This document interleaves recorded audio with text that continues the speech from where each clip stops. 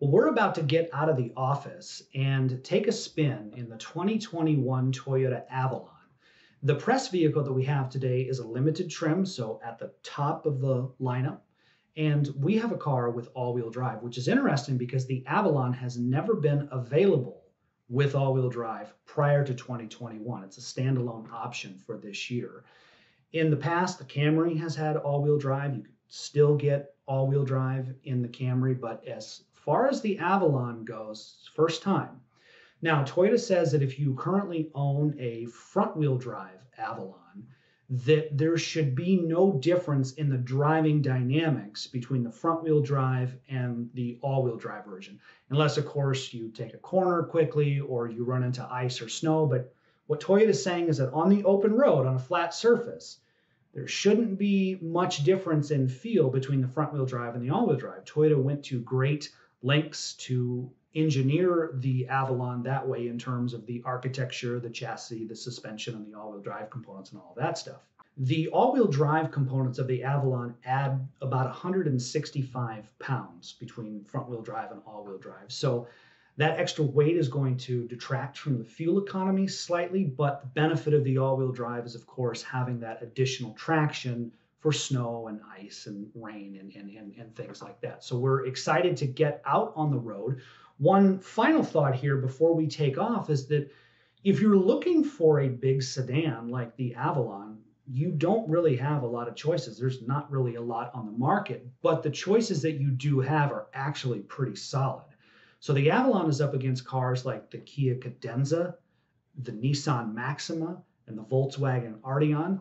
These are all large sedans that offer a lot for the money. So again, not a lot of options in what we would call this segment of the market, but some strong offerings nonetheless. So we're going to get out on the road. Let's see how the Toyota Avalon drives with all-wheel drive.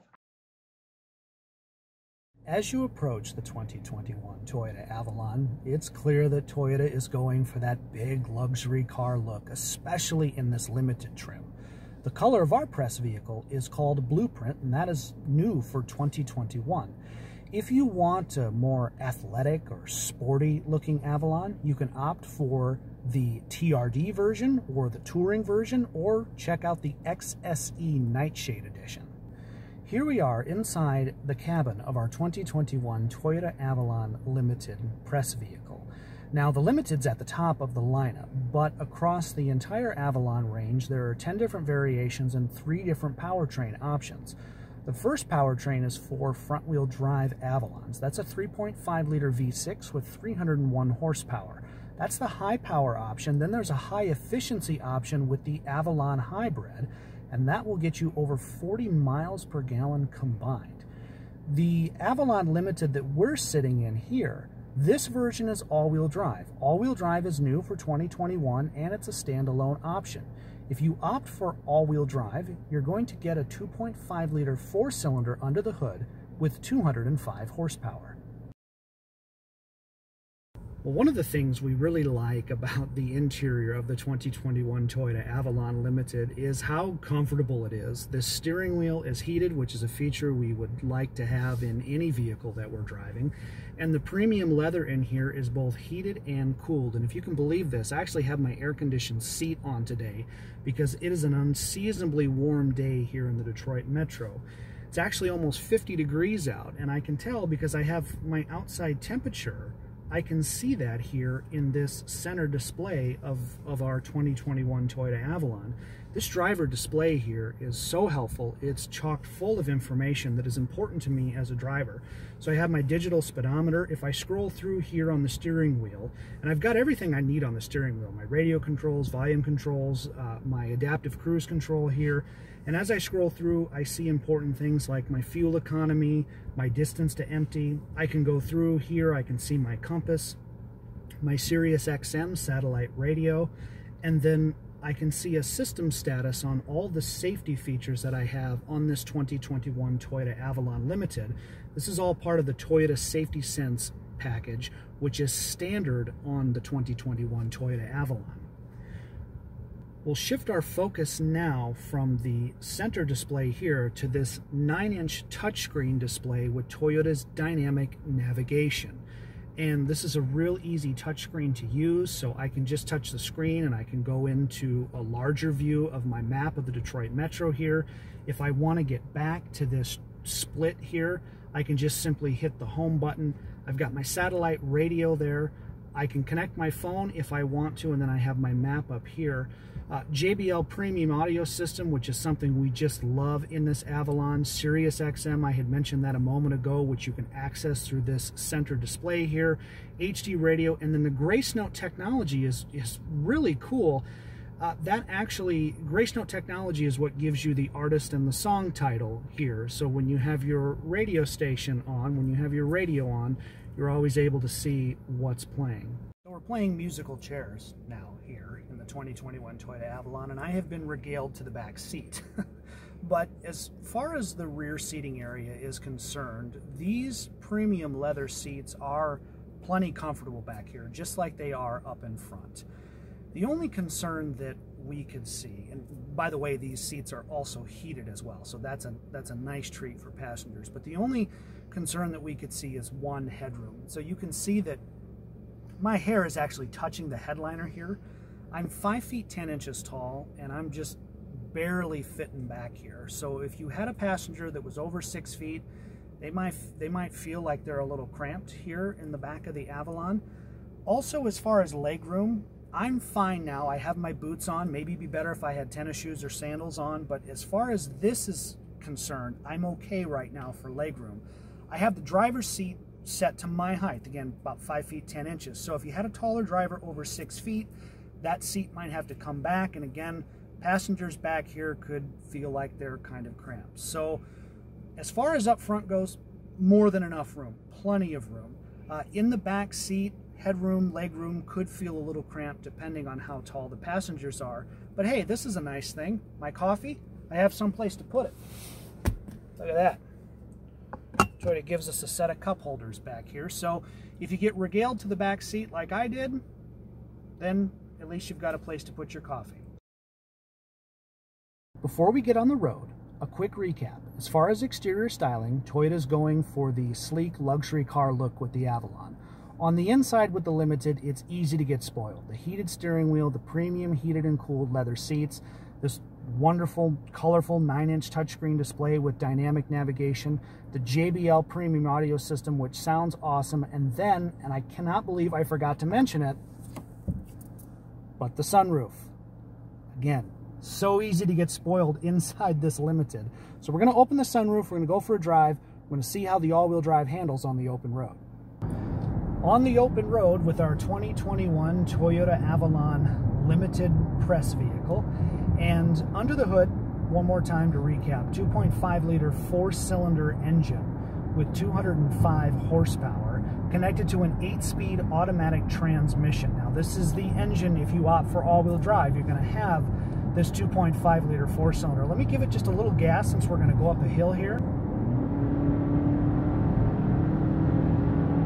So good solid linear acceleration, but a little bit of engine noise, which we'll get to in a second. But the all-wheel drive system that Toyota uses is called dynamic torque control.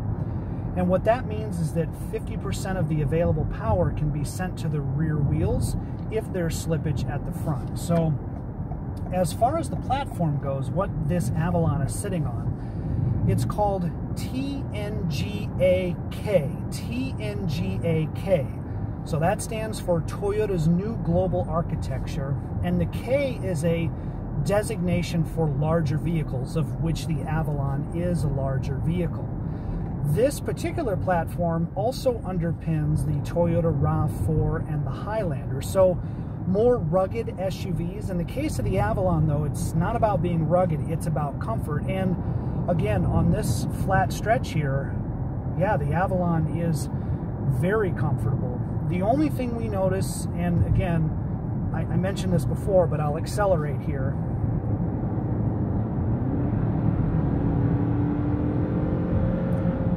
So you have good acceleration, it's smooth, but a little more wind noise and engine noise than we would like. But to be fair, I will give Toyota some credit here, because this platform that Toyota engineered the Avalon on, they did try to mitigate road and engine noise. They actually included extra sound insulation in the engine bay. They did other sound insulation measures and sound reduction measures throughout the body. Even the exterior mirrors are designed to reduce aerodynamic drag and wind noise. So they most certainly tried. We're actually coming into Pontiac, Michigan here, where the Detroit Lions used to play. But again, we'll give Toyota credit because they did try to reduce the wind noise, but unfortunately, there's just still a little bit more road and wind noise than we would feel comfortable with. However, we do feel safe and secure here inside the Avalon with the Toyota Safety Sense P package. That's Toyota's suite of active safety features, and it includes things like a pre-collision system with pedestrian detection and lane departure alert, among other things. And there's 10 standard airbags inside the Avalon, including ones right up here on the A-pillar. So we do feel like we are safe and sound here inside the Avalon, and of course, we're definitely enjoying this JBL premium audio system as well. So we're going to cruise on through Pontiac here. We're going to get back to our drive, and we'll catch up with you in a little while. Back at the office, and we got to say, we enjoyed our time on the road with the 2021 Toyota Avalon. In that dash cam footage you saw, I talked about things like the road noise and the wind noise and the engine noise. And in the interest of giving a fair critique, that stuff is there. That stuff is present. As we were packing up and getting ready to come back up here, I kind of wonder if I didn't spend a little bit too much time on that. So let me just clarify here in the last couple minutes we have left that if you are looking for a larger sedan like the Avalon, or if you currently own an Avalon now and you are genuinely considering a 2021 model with all-wheel drive, don't let what I said about the road noise and the engine noise discourage you, because honestly, that little nuance is not enough to detract from all of the benefits of the car. If you had a pros and cons list for the 2021 Toyota Avalon, the pros would far outweigh the cons. One of the things I really enjoyed was just how comfortable and smooth it is to drive. So I live here in Detroit, and I have family in South Dakota. And so when I go to see them, that's about a 13-hour drive, it's 900 miles.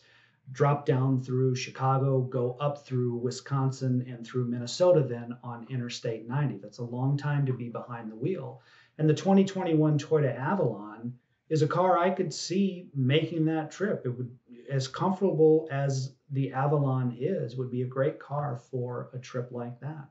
The last thing that I would say is that to just always do your research. So obviously, if you're watching this review, you're already doing a good job of that, so you already know that. I would recommend test driving like the Nissan Maxima, which is another large sedan. I'd recommend test driving the Volkswagen Arteon.